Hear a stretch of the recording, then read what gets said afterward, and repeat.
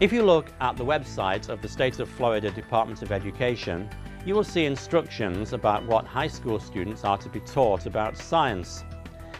One phrase that talks about the evidence for evolution suggests that students should be taught a number of evidences for evolution, which include comparative anatomy, comparative embryology, molecular biology, and observed evolutionary change.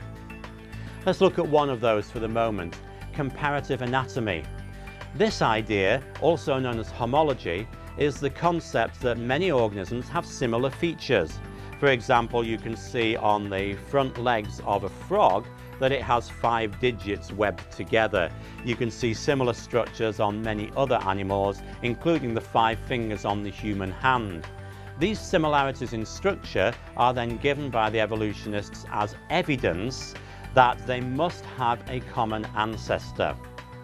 Now actually it's very easy to argue against this because this is actually an illogical method of arguing. It doesn't actually make a great deal of sense.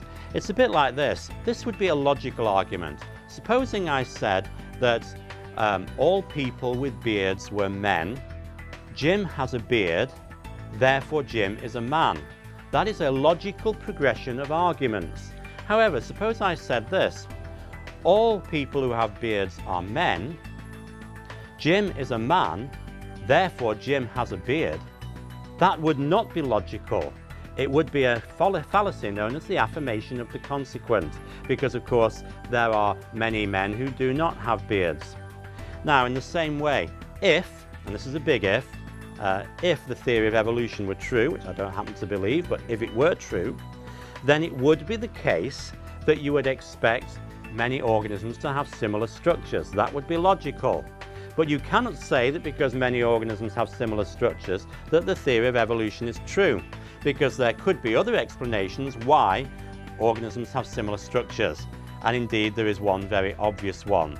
Just as many models of cars of different types might have certain similarities in appearance if they are made by the same automobile company, in the same way, it is very likely that the similar structures in different organisms are there because they have a common designer, that designer being God. And that would be just as logical as the idea that they could have a common ancestor. So you see, it's our starting point that matters. Now, of course, the starting point that God has made all those organisms is the true starting point. And therefore, it's not just logical, it's also true. But I want to show you that the idea that comparative anatomy does not prove evolution, doesn't even require us to think about the truth and error of evolution itself. We see that the argument itself is illogical, and therefore to teach that as an evidence for evolution in a high school is simply not correct.